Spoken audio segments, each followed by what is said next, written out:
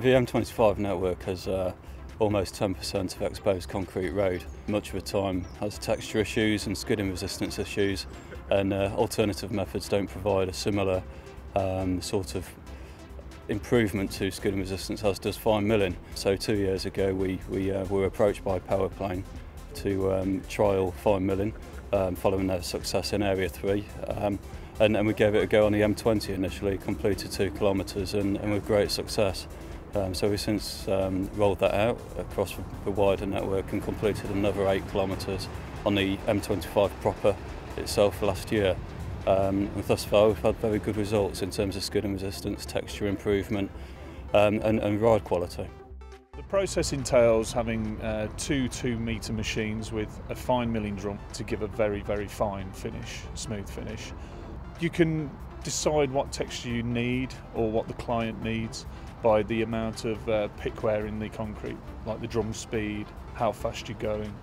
I think the innovation with the improved milling equipment, the number of picks on the drum provide a more aggressive and consistent quality to the road surface.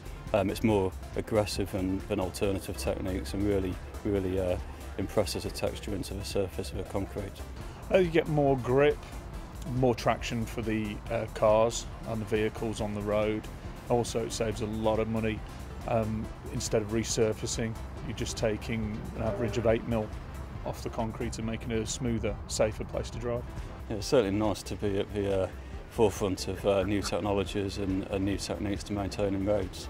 And it's something we do positively in the M25 DBFA.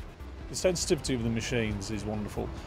You can just basically leave them to their own devices and tweak them every now and again, as into the needs of the client, instead of you having to second guess or even trying to predict what depth you're actually taking. The machines will know themselves and take off the adequate amount. The averaging beam on the equipment is very good, brings a confidence of the ride quality. We know we're maintaining a cross-floor, so we're not going to be incurring any drainage issues or flat spots in the road. So yeah, I think the new kit provided by Virk and Powerplane is excellent.